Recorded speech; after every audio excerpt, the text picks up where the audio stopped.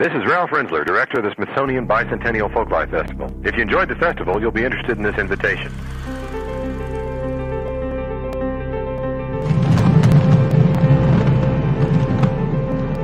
Ladies and gentlemen, an opportunity like this cannot be taken for granted.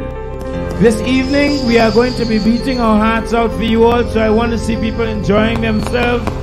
So get up and feel the music and do something about it, okay?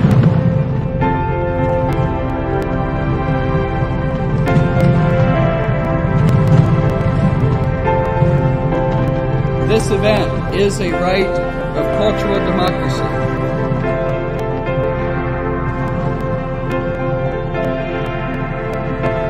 We have many, many partners, you included.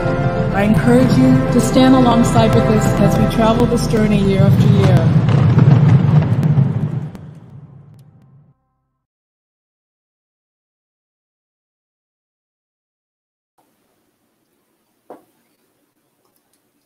Good afternoon. Welcome to Coffee Break, Community, Conservation, Culture, part of Beyond the Mall from the Smithsonian Folklife Festival. We are offering real-time captioning and American Sign Language interpretation for today's program. To view the simulcast that includes these services, please use the link provided in the comments section. My name is Rebecca Fenton, and I am co-curator with my colleague Michelle Bambling of the United Arab Emirates program here at the Folklife Festival. Today, we're inviting you to join us for a coffee break. Let's take a pause to learn more about something that many of us around the world drink every day. But we don't all drink it in the same manner, and we may not know much about its whole journey. Our festival theme is cultural knowledge in the environment. So with this conversation, we're opening up a discussion that will continue over the next year. And tea drinkers, we haven't forgotten about you. Even people who take decaf are welcome here today. This cross program brings together the festival's Earth Optimism and United Arab Emirates programs. Earth Optimism is produced by the Smithsonian Conservation Commons in partnership with the Folklife Festival and is coordinated by Betty Belenis and Arlene Reiniger. The UAE program is supported by the United Arab Emirates Ministry of Foreign Affairs and International Cooperation, the UAE Ministry of Culture and Knowledge Development, and the UAE Embassy in Washington. Now, if you don't know the festival, I encourage you to check out our website, festival.si.edu, and follow us on Instagram too. Now, I'd like to welcome our guests. From Bogota, Colombia, we have Oswaldo Acevedo and Angela Maria Ortiz of Café Mesa de los Santos coffee growers, who are certified with the Smithsonian's Bird-Friendly Coffee Initiative. From the United Arab Emirates, we also welcome Safia Al-Maskari, who is a manager at Lest We Forget, an arts and culture initiative there, and Amna Khalid Al-Maheri, a student in the Arab Crossroads program at NYU Abu Dhabi. Welcome, everyone. It's so nice to see you. Thank you. Thank you. Now, as we talk, we'll be taking your questions and comments in the live chat, so please join in. Tell us where you're tuning in from and tell us how you like to take your coffee. Please feel free to ask questions and comment in your language, and we'll do our best to address them. So I'd like to begin by asking each of our participants to tell us in turn what coffee means to them. So let's begin with Oswaldo. What does coffee mean to you? Thank you very much to the Smithsonian and to the United Arab Emirates and everybody putting together this program. Thank you very much again. Coffee means a lot to us, and particularly for our country, because for 200 years or more, that's been one of our main sources of income for this 50 million people country, Colombia. One thing very important is that at the beginning we got our fame for good coffee by growing our coffees under protecting shade trees. But then the Green Revolution came in the 60s, and then basically most of the shade trees were removed to try to become more productive. But then on the 80s and 90s, we understood that that's not the right way to go, and we're going back to where we were before. So that's exactly where our farm stays today.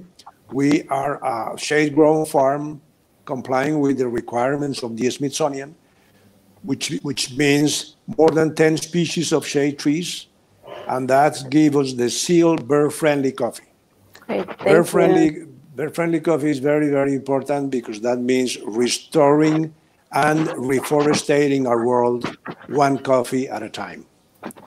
Thanks. Angela, what about you? When you hear coffee, what do you think? Thank you so much for your invitation. Okay, coffee means to me opportunity or the best part of the day, each day. But before, coffee works for me, but now coffee works for nature and for me. That's great, thank you. The meaning for me. Sophia, what about you? Coffee, when you say the word coffee, it reminds me of the scent and the taste of Arabic coffee in particular, and of all the nostalgic memories that come through my mind, the conversations that I engaged with my family in our home majlis while drinking coffee. So that's what coffee is to me. Thanks. And Amna? Well, it's very hard to just describe it in one sentence, but to me, coffee is the aroma of family gatherings, and I guess I can say it's a bridge to social relationships. That's lovely. Thank you. I'll say too, for me, coffee, it's something that I associate with my parents who drink coffee sort of continuously, but it's also now I just make it for myself in the morning, and it's a nice quiet part of my day that I value. Thanks for that. So during this conversation, we're going to move first from the farm and then to the cup. So I'll ask Oswaldo to continue telling us about his farming operations, and then we'll travel about 8,000 miles from Colombia to the UAE as we turn to Amna and Sophia to tell us about the deep traditions of coffee in their home country. And then we'll continue the conversation together to discuss changes to these traditions and to take your questions too. And we'll have a few videos and photos to enjoy along the way. So back to you, Oswaldo. Can you tell us a little bit more about your coffee growing operation and how you became interested in the bird-friendly certification? Okay, our farm is conformed now by 300 hectares of coffee, covered by a forest of 60,000 shade trees, compound of 50 plus species of shade trees, 156 certified bird species living in the farm. And aside of that, bees and bats and, all nature is finding a habitat inside our farm. So that's the basic structure we have today. And our message is to encourage all coffee drinkers, particularly in the United Arab Emirates, to consider drinking shade coffees and bird-friendly coffees, because that's the way to go to restore our nature for the future. That's great. Can we see some of those photos from the farm? Great. I'll quickly describe this image. It's a grid of 4 photos. On the top, we see 2 beautiful, brightly colored birds, red and yellow, and below, similar red and yellow colored plant berries. Oswaldo, what are we looking at? We're looking at Arabica coffee beans in the red, and then deviation to yellow in the same Colombia coffee normally grown here. And it's a contrast with the color birds with bean colors varieties. So it's the same species of birds. Red one is female and yellow is male, the pirangas. That's great. So these are what we call them in English tanagers, and many of the birds that find their habitat on the coffee farm are also migratory birds. So bird people in North America might actually recognize some of them. So the birds, as well as the coffee beans, are a way that perhaps surprisingly Colombia is connected with other regions in the world. Exactly. And tell us more about the process of growing the beans and harvesting them, please. Well, it's basically selecting the right varietal of coffee in accordance with the ambience we have. So it's the combination of the seed and the environment. That provides the best flavor possible for one coffee bean, and then we go ahead and plant those particular seeds. And then that coffee tree has a life of 7 years, 2 years growing up from seedling to mature, and then is removed and changed for the same varietal time after time. And every 3 cycles of 7 years each, we remove the shade trees because they become old. They have already served their purpose. And then we replant again both the coffee seeds and the shade trees. And this is an image that illustrates what it is. The coffee is in the bottom line, and then the shade trees are above that to filter excess of sunlight and also to make the coffee growing slow, and also to provide, with the leaves falling into the ground, some mulch for the nutrition of the coffee trees. That's great, thank you. So this is a drawing that represents kind of the full ecosystem of the bird-friendly coffee, with the tall trees providing shade, the middle height trees such as fruit trees, and the coffee growing low to the ground at the bottom. Thank you for that. We also have a video that shows some footage and describes Café Mesa de los Santos. Shall we put that on? This is the field where your next cup of coffee grows. This is your daily cup of coffee, contributing to conservation. The new way of drinking coffee is bird-friendly habitat coffee Mesa de los Santos, and it is certified by the Smithsonian Institute. This is the future of coffee, but you can drink it now.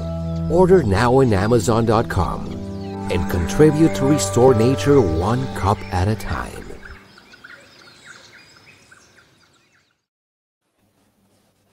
Thank you. So can we see the photo that shows the 3 different colors of coffee berries? Thank you. So this is an image that shows in the background this very verdant farm with the coffee plants.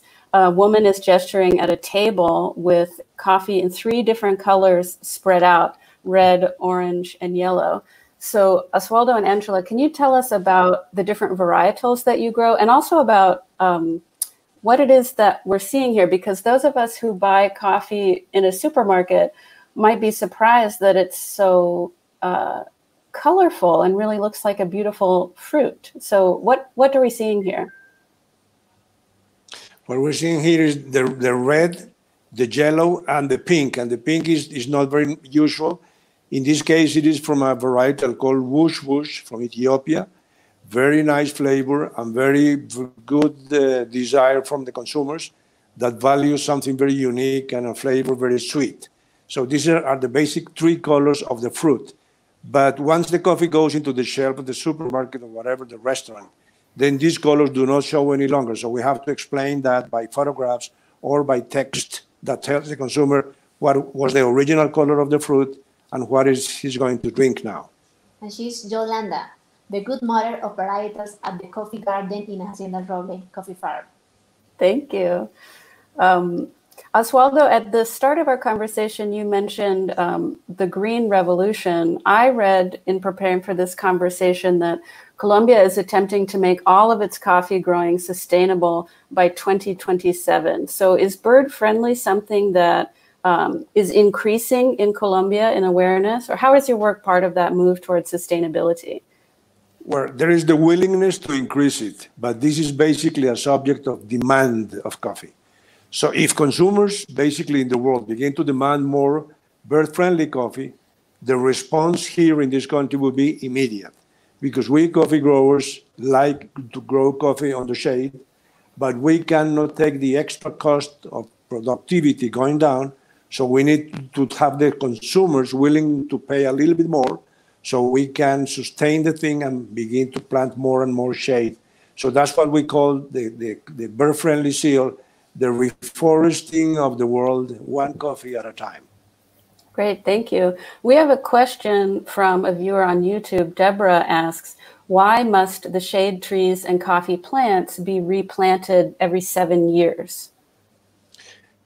The coffee trees need to be replanted every 7 years because at the 7th year, it begins to decline in production. So it has already served the cycle and needs to be replanted again. But the shade trees, they are replaced every 21 years. So for 3 cycles of coffee, 1 cycle of shade trees, because the same, if the shade trees go beyond 21 years, they begin to die, they begin to fall, and then we need to replant again. And once we replant again, they are more, carbon sequestration, important thing, and they release more oxygen to the atmosphere. So that's the right cycle to go for the environment. Thank you for that. I'm so struck by the very long-term planning and investment that you must make to get all the aspects of this farm ecosystem working well together. Coffee, for those who don't know, coffee is one of the most traded commodities in the world. It's a huge business. And one of the things that is quite incredible about it is that about 3/4 of the world's coffee comes from small farmers, perhaps 25 million farming families all around the world. Yeah. And on the consumption side, despite the Starbucks of the world, much of what we know and like about this beverage comes through the family as well. Before I move on from this topic, I want to just point out that this is an image of the Café Mesa de los Santos packaging, showing their specialty varieties and the beautiful illustrations of some of the bird species that find their habitat on the farm. So now I'm going to turn to Amna and ask her to introduce us to the Emirati coffee tradition and its cultural significance. So Amna, please share. Yes.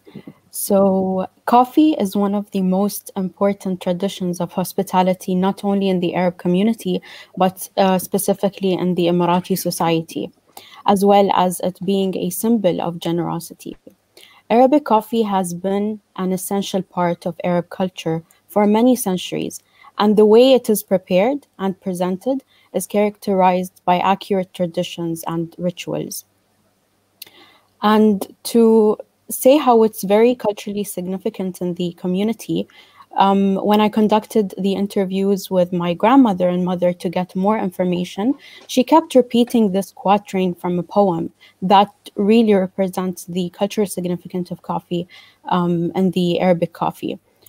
Before reading the quatrain, I would like to say that the poet's name is unknown because it is a very, very old poem, and it has been passed down by the word of mouth to the next generations. So I will begin now by reading it in Arabic and later the translation in English.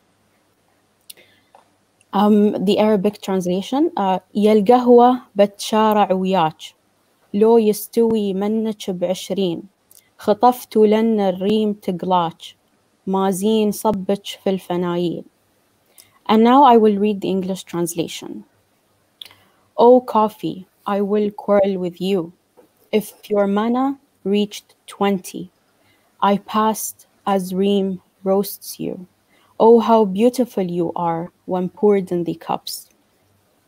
And to further explain how the cultural significance is represented in this poem, in the poem, the poet says, "O coffee, I will quarrel with you if your manna reaches 20. Manna is an old weighing unit where 1 manna equals 4 kilograms. And 20 dirhams for this quantity of coffee in the past was quite expensive. And so the poet here says, even if the price of the coffee went high, I would still buy you because you are very important to me. And other than that, a very interesting fact I've got from my grandmother, she says that when you have coffee in the house, it's very important, not only because the people in the house enjoy drinking it, but also because they used to use the coffee powder as a treatment to stop the wounds from bleeding. So I think that's a very interesting fact. Yeah. That is really interesting. Thanks, Amma. I mean, that coffee has more than one kind of value in the Emirati family is fascinating. Thanks. Yes, exactly. So you conducted a research project during which you learned about the traditional process of making the coffee. Do you want to tell us about that? Yes, of course. It is a very long process, different from what people nowadays do in their homes. So the process of converting coffee beans into powder begins with several steps. not only with roasting it, but starts with sorting out the coffee beans, washing them, drying them, and beginning with roasting them. So to roast the coffee beans, a specific pan is used, as we can see here in the picture. This is my grandmother's coffee bean roasting pan, and in Arabic it is called the tawa or migla, that has a beautiful rustic golden color. It is a small round-shaped pan that has a long handle and comes with a long turner or spatula used to flip the beans. And an emphasis I would like to make on the size of it. It is small because in the past they prepared coffee only in small quantities to prevent the coffee from losing its aroma and keeping it fresh. And after roasting the beans, they begin to crush and pound it. To do so, they use a mortar and pestle, and it is called the minhaz in Arabic. And usually its material is stainless steel, as we can see here in the picture. This is also a utensil I got from my grandmother. The mortar has a hollow shape to hold in the beans as they are crushed, while the pestle is a heavy and blunt club-shaped object, and they keep pounding the beans until they are formed into a fine and smooth coffee powder. And now moving on to the most important part of the process of preparing the coffee, which is when they pour the water in the coffee and later adding the coffee powder. So now I would like to show you an object. It is the della, the coffee pot. We call it della in Arabic. So here, as you can see it in my hand, it is the traditional coffee pot. It kind of have like an hour shape that has a handle and a narrow, long opening for pouring the coffee. And when they prepare the coffee, around 1 liter of water is added to the coffee pot. And usually in the past, they did not have spoons. So to measure the coffee powder, they used to use the small coffee cups. And I have one right here to show you. This is a coffee cup. This is like a modern design. And so they would add one of these coffee powder, 1.5 of these for the coffee powder. And then it is left to boil for around 10 to 15 minutes on the hot burning charcoal. And later the coffee is ready to serve. However, I would like to say also that people like in the Arab world, they add flavors to it, such as saffron, cardamom, rose water, and cloves.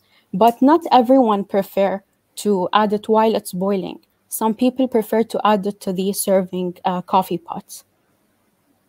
So would it be correct to say that every person or every family has their own way that they like to make it with the flavors? Yes, exactly. So every family does have a preference. So I would say that my family does not use rose water or cloves, but we do use saffron and cardamom. So it depends on the family, it depends on their preferences, it depends also, I guess, on the area that they're living in. Great, thank you. I'm going to turn to Safiya now. Safiya, first, will you tell us how you like to take your coffee? Do you take saffron? Do you take cardamom? Yes, I like it with saffron, with cardamom, and sometimes with rose water. It depends on my mood. Great. Thanks, Safiya. I'd like you to tell us about Lest We Forget, first of all, and then tell us a little bit about what engagements Lest We Forget has had with coffee and the culture of coffee. Yeah, sure. Lest We Forget is a grassroots initiative that documents and explores cultural memory pertaining to the UAE. We pursue scholarly and artistic endeavors, archiving family photographs, vernacular objects, curating exhibitions, collecting oral memories from the older people, producing products and films. And one of the first exhibitions we had was called Emirati Family Photographs, and it came with a publication. And we collected over 200 photographs from Emirati families. And it was wonderful to see the different pictures from these families. And one of the photographs that we received was from an Emirati family, and it was of a young girl standing in their home majlis. And behind her is the pillow that's normally seen in the majlis, and it's placed on the floor because usually in majlises, the back before, and some houses today, the seating is on the floor, not like how it is today in modern days.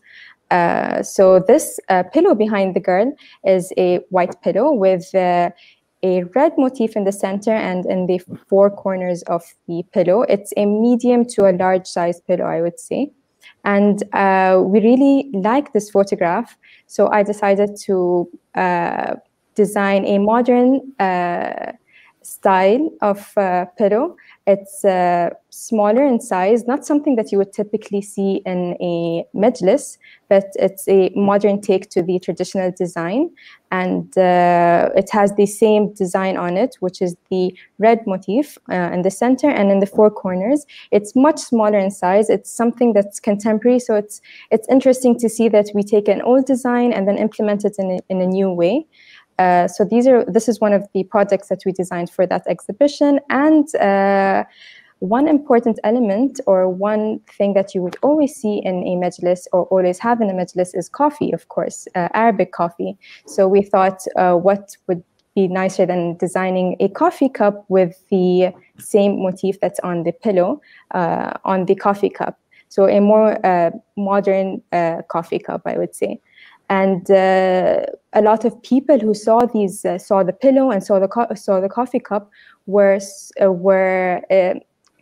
they were interested, because they said that they also had the same pillow in their majlises in their homes before, and how this brought back a lot of memories. So it's interesting to see how people see things and then they remember their old photographs, or they remember their old memories of their family. Thank you. That's such a great anecdote, and it really expresses what Lest We Forget does and the importance of its work. Some viewers may not know that the UAE is a quite young country. It's just about 50 years old, and I think Lest We Forget is such a beautiful initiative that responds to a desire people have in that place to understand their history, to document it before it's forgotten. And I think it's really wonderful to see how these elements of nostalgia help connect people, not only to their own family histories, but to a common experience in the UAE. Thank you for that. To roll back just a little bit, please tell us, what is a majlis? Oh, yes, I forgot to mention. So a majlis is a very important part of Emirati families' homes. Usually there's two styles of majlises. One majlis would be indoors, or a more private majlis where the members of the house or the family would meet regularly. They would spend most of the time during the day in it. They would have their coffee. They would engage in different conversations.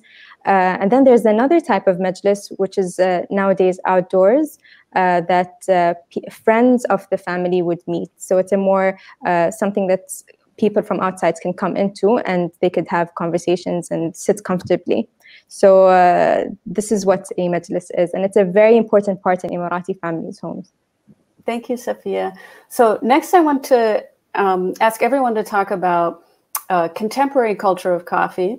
Before we do that, we're going to play a short video that was made by a member of our UAE festival team that shows how coffee is made in a contemporary kitchen in an everyday manner.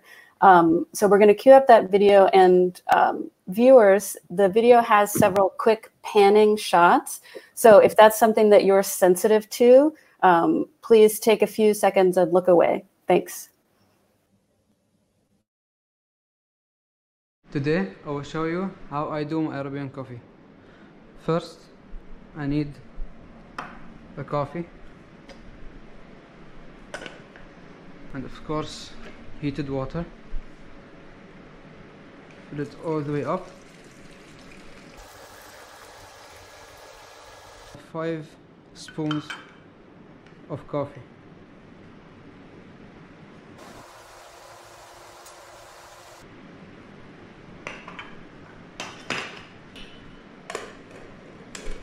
Leave this for 8 minutes.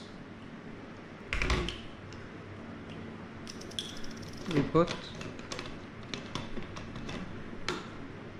just a little bit of saffron,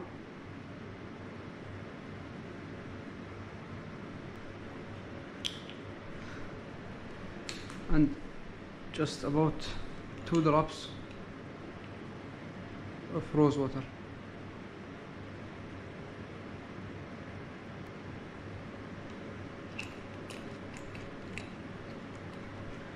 And then we wait.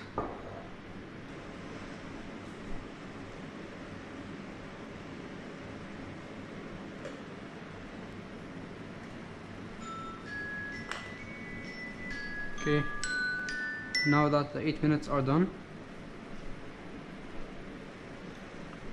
I'm gonna first check the color, not too dark,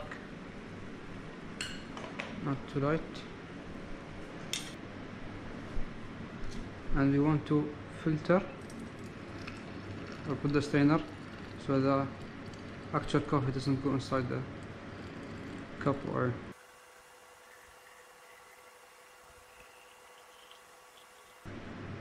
most importantly, we do not shake it.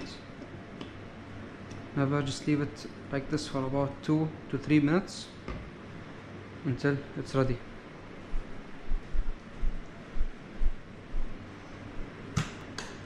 And the coffee is ready to serve.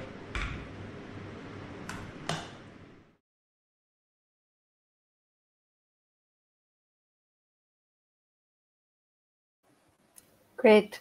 I wanted to include that video in part because I thought some people might see, for example, the beautiful utensils that Amna shared with us and think, oh, mortar and pestle, that's not for me. But you can see that coffee, Arabic coffee, traditional coffee, is really a part of everyday life in the Emirates today. Amna, is there anything that you saw in that video that you want to draw our attention to, such as the grind of the coffee or the color of the beverage? Yeah, I would say what we saw in the video is quite different from what people used to do in the past. So it used to take a longer time to prepare the coffee, and they used to do it like instantly when the guest comes to their house. They used to prepare the coffee directly and they don't keep it in the coffee pot for a long period of times. But as we saw in the video, the man poured it in the coffee pot, and this coffee pot stays for a very long time, which maybe makes the coffee lose its aroma, and that was not acceptable in the past. So a lot has changed now. I think the video shows us how coffee preparing copes more with the modern conveniences of life, but before maybe these things were not available. Great, thank you. Sophia, do you have anything you'd like to add? It is different. I would say, looking at that video, I would say that in our homes, we do it differently. And it's interesting to see how different families, different homes now do their coffee differently. And you can tell that this home has this specific ingredients they add, or the coffee is maybe stronger or lighter. For example, our coffee is darker. It's much heavier. So it's nice to see the difference in the way people prepare their coffee these days. Great. And is there a certain food or snack that also goes with this coffee usually? Dates. Yes. Has to be dates, right? Yeah. They pair perfectly together, dates and coffee. Yeah, because the coffee is not usually sweetened. Is that right? Yes. No, yeah. So the dates give it a little bit of a sweet companion thing. Exactly. We have a question from Karen. This particular coffee is very lightly roasted. Can you elaborate on that? And I'll also ask Oswaldo after this to talk about roasting of coffee. So Amna, Safia, the light coffee, it starts with green, fresh coffee beans. Is that right? Yeah. I would say like the roasting of the coffee beans is what changes the color of the coffee. And I guess it depends on the people's preferences. If they want it to be too dark, they can roast it more. If they want it to be light, they can roast it less. And also it depends on the pounding, if they want it to be fine or, yeah, it depends on the, how do they do it, yeah. So people have to be quite knowledgeable about the process in order to prepare it in the traditional manner. That's fascinating. So Oswaldo and Angela, can you tell us about that beautiful machine that we see behind you and about your roasting? Yeah, this is a 2.5 kilo coffee roaster. Very precise, very fine art, very fine work. And what we do with this machine is take all our varietals and try to do a very, very professional roasting and then grinding to try to obtain the best flavor from every varietal of the coffee. So do you produce some coffees that you roast darkly, some coffees that you roast lightly, depending on the varietal? And no, basically depending also, after we analyze the varietal, we go to see the consumer, what he's looking for. And then we try to match what we have to the consumer. That's what we call the matching from the coffee and the consumer. That's the main thing, to please the consumer, because for instance, in the Arabic world of coffee is usually dark because they like strong coffee. And in other countries, like in Japan, dark is maybe more medium. When it's in more medium, there are different flavors, and where it's dark, there are another flavors. So we have to adapt to each market in the way we roast the coffee. And where you live in Colombia, what's the typical coffee flavor that people seek out there? Well, two very important things. Coffee professionals like acidity very much. Coffee consumers like sweetness very much. So we rather go to the consumer than to the professional. So we try to produce our coffees as sweet as we can. That's great. So Oswaldo and Angela, Amna and Sofia have described the Majlis as well as the in-home consumption for the coffee. What's the typical setting where you live in Colombia where people drink coffee together? Is it a coffee shop? Is it inside the home? Coffee shops are on the grow now, not as important as in other countries in the world. So it's basically a home consumption and important segment growing in the out of the home consumption. Great, thank you. I just wanted to underline that coffee in so many settings really fuels conversation. I think for Americans, maybe we forget that because nowadays a coffee shop experience can be very isolated. We have our headphones on, what's in and it's out. But I hope that through this conversation, we're really experiencing how coffee and other beverages are a point of connection for people. I wanted to get to a point of debate, which is coffee versus tea. For those who are not coffee drinkers, I want to note that we have posted a recipe for karak, which is a kind of chai tea that's common in the Emirates today, and you can find that link in the chat. We'll also be preparing some information on how to make Arabic coffee that we'll share with you later on. But let's hear from anybody. Is there different times of day or different places where you prefer coffee over tea? Sofia, what about you? I would say mornings are more for coffee and afternoons, and evenings I would take my tea. But that's me personally. Of course, it depends from person to person. But if you were to ask a person of older age, I think they would always prefer coffee than karak. Karak is not something that they typically, the older people would drink. They would definitely choose coffee over tea. Wow. Yeah. Amna, what about you? I agree with Sofia, but to me, I agree with older people. I love coffee more than karak. Yeah, coffee over karak. That's great. Oswaldo and Angela, I hope you like hearing these responses that coffee is preferred.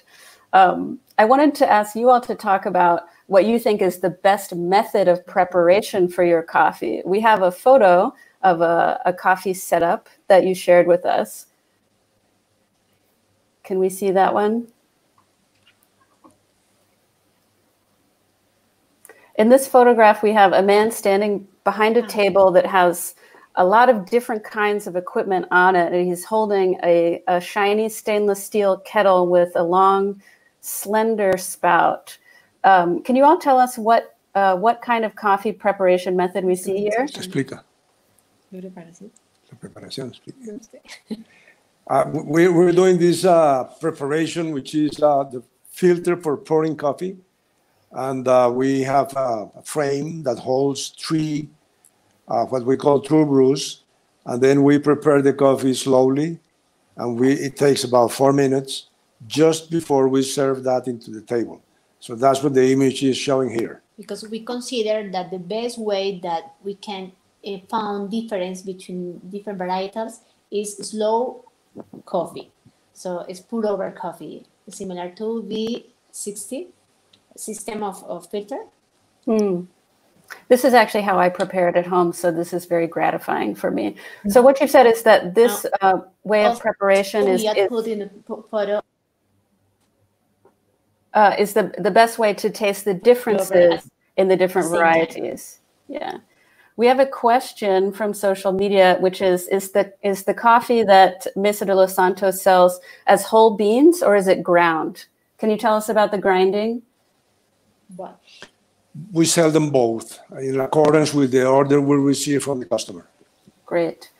I think that, thank you so much for sharing all these details. It's really enriching. As I said at the top, coffee is an everyday thing for me, and it's been really rewarding to learn so much more about these different aspects of its growth and its preparation. I think that anyone who loves coffee can help to improve the health of the earth, the income of farmers, and their connections with those around them by making changes in our habits.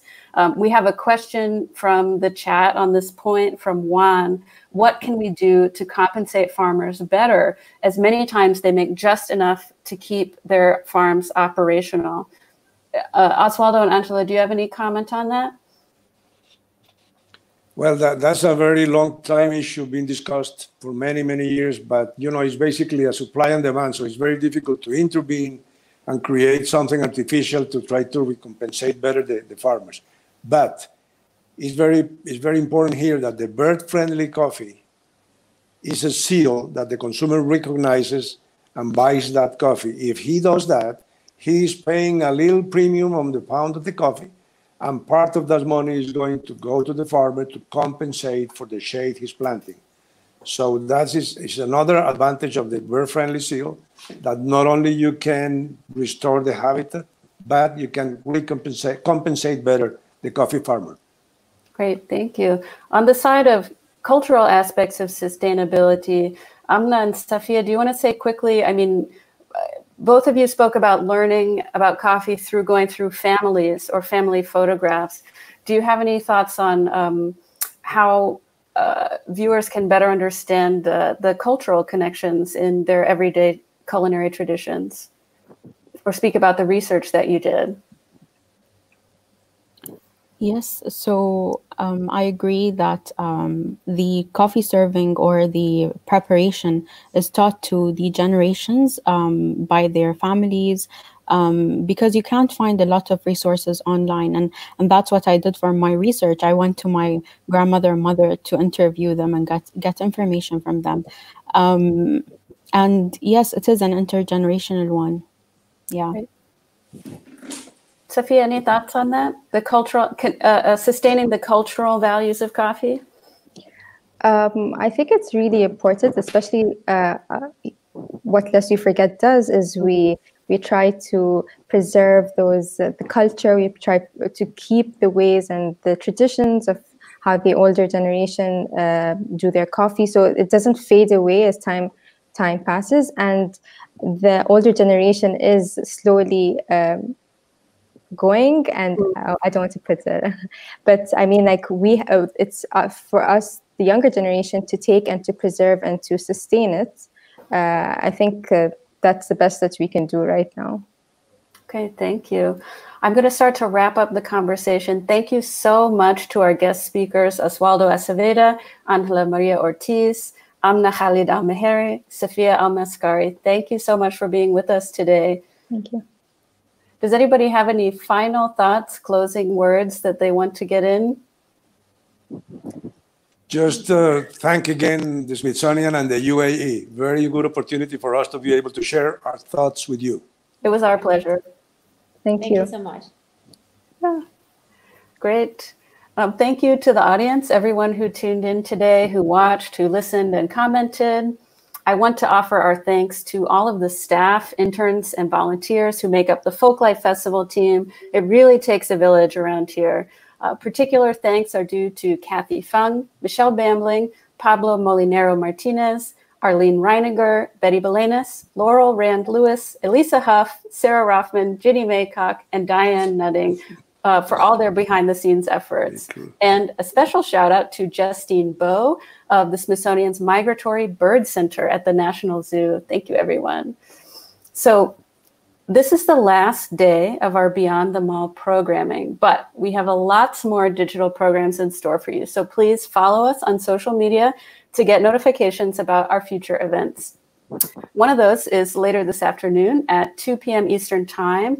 We are bringing Sister Fire Song Talk with 3 fantastic artists sharing their music and discussing their activism. So thank you, audience, for being with us during these last few weeks. And don't forget that if you have missed any programs, our dance party, native foods, incredible live concerts, whatever it was, you can view the videos here where you're watching now or on our website, again, festival.sa.edu. We're going to close this session with a recording of Bird Song from the Cafe Mesa de los Santos farm. So let that set the tone for the rest of your afternoon. Thank you, everyone, and take care. Thank you. You too. Thank you so much. Have a good day. Thank you. This is the field where your next cup of coffee grows. This is your daily cup of coffee, contributing to conservation. The new way of drinking coffee is bird-friendly Habitat Coffee Mesa de los Santos, and it is certified by the Smithsonian Institute. This is the future of coffee, but you can drink it now. Order now on Amazon.com and contribute to restore nature 1 cup at a time.